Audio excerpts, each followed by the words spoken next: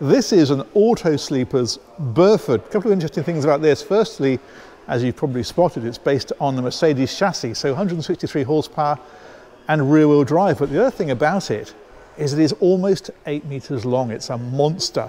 It's got a fantastic interior, which I'll show you. But this is a real luxury piece of kit. Let's have a wander around the outside first of all. Just point out a couple of things. It's got the built-in LPG system, so you don't have gas bottles, you just fill up the LPG tank on board. That's a water filler, 240 volt goes in here. These are quite neat. That allows you to plug into satellite TV if you have it on the pitch that you're on. And that one there is allowing you to pump water up into the water tank. So if you don't have a hose, you can fill it from a barrel and pump it straight into there. That one is the cassette for the toilet. If we come right around to the back, this one's got the bike rack on it. They have the pre-drilled as standard. The bike rack is an option. Reversing camera on this one as well. That's up at the top. And if we carry on round, we'll see that it's got the rather funky Mercedes alloy wheels on it, of course. This is interesting. This is a side access to a storage area inside the vehicle, and I'll show you that when we go inside. Worth pointing out, these are lockable, so you do have the security there. And again, on this side, it's got the premium pack, so you have things like the, that one is 240 volt power, so if you want to plug a TV or something in, you can do. That one is an LPG outlet, so if you want to plug a barbecue in, that's where that would go. This one's also got the awning that extends out from here. And the light over the door is also a drip rail, so any water coming off runs down the outside of the doors and not on you as you're coming in and out. This is quite nice. It's like a little boot locker, so that doesn't go into the vehicle. That's completely separate. So you've got muddy boots, chuck them in there. You don't get dirt inside the motorhome. But yeah, let's come right back here and have a look at the whole thing, because that's a big chunk of vehicle, isn't it? Let's go and look inside. So we'll step in through here. This opens like so. There's a bin built into the door just there, and then there's a little button that we can find here, and that will extend the step out. Another thing they all have on these is pre-fittings for a TV. So you've got power socket here, so 12 volt socket there, for example. There's the aerial socket here, satellite socket there, and that means you can fit a TV up here and it's all ready to go. If we come right on in, this one's got the carpet, so you can have these, so it's just like a wooden floor, or you can pop these into place and you've got the nice plush carpet, so that's a nice touch. We'll come right up to the front first of all. I mentioned it's a Mercedes, and so that means that you get the nice Mercedes seats with these extending sections, very comfortable. You've got the latest Mercedes steering wheel on here. You've got Mercedes MBUX navigation systems and phone systems, all that kind of stuff. So it's really up to date and really nicely done. Feels very nice indeed. These have all got blinds that come across in places like this, so all of these will black out at night. And of course these seats both swivel round to extend your lounge area when you're at rest. You've got a big opening hatch up above, so a bit more ventilation, a bit more light, and again every single window has got these screens that come across. And if we spin right on round, I like the funky lighting that you've put in along the top of places like this. This is all storage up in behind here and up in behind here. That one there gives you remote control access to the heating system from an app on your phone. It means that if you're away from the vehicle, you can put the heating on if you're heading home and want to get it all nicely warmed up before you arrive. Now this is basically like a lounge area. It's actually a separate bedroom in this one. But what you can do with this, if you've got people who want to stay over occasionally, this will make into a double bed. So basically there are sections that pull out there underneath here, like so, on each side, infill cushions that go on, and then you've got a double bed just there. But most of these are used by couples just for a really luxurious experience. If we head up here, we've got more storage along all the way along in places like this, and then the kitchen is across here. Now one thing I really like is they've done this where you lift this up for the sink, and that's a draining area for plates and cups and your cutlery and so forth, and it means that it just drips straight into the sink. That's a really nice touch. And then that's just a little draining board that normally sits in here, but we've popped that one in place just so you can see how that works. That you can take on and off, of course. And that of course just then swivels around like so.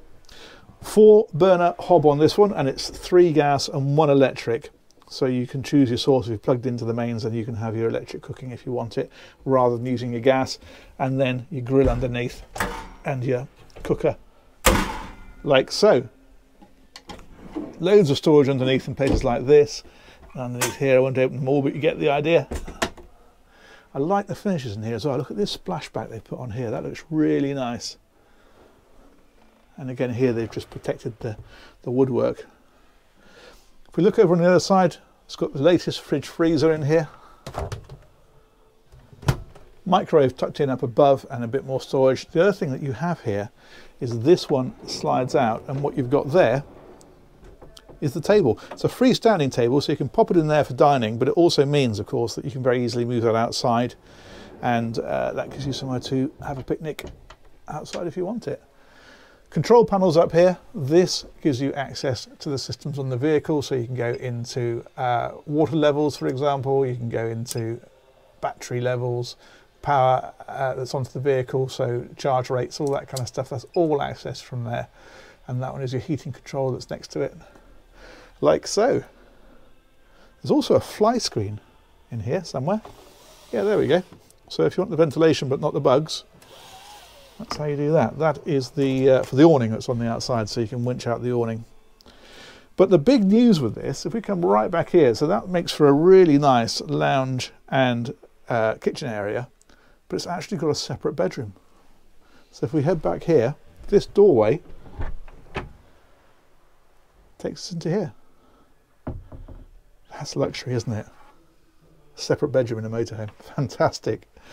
This is the storage area that we saw on the outside of the vehicle. So if I lift this one up, you can see what a massive space that is, and you can also see that hatch from the outside. As I mentioned, it is lockable, so you have got that security, but it's brilliant for things like deck chairs. Put them in there, tuck them out of the way, but you don't have to bring them out through here and out of the vehicle. You can access it straight from the outside. A lot of storage in here. It's tucked away in places like this, of course, but also if I spin on round and close that door, look at the size of this wardrobe. Proper domestic full-size wardrobe. I've seen smaller wardrobes in houses than that. You've also got things like the Wi-Fi system is in here as well, so you can have Wi-Fi in the vehicle if you want it. And then there's drawers underneath there as well. So I mean, that is of course full height, and that then gives you more storage down underneath there. The other thing that you have in here, there we go, that is the aerial socket again, and the power socket for TV. So if you want to put a TV in here, that goes straight onto the wall. It's already pre-wired for it.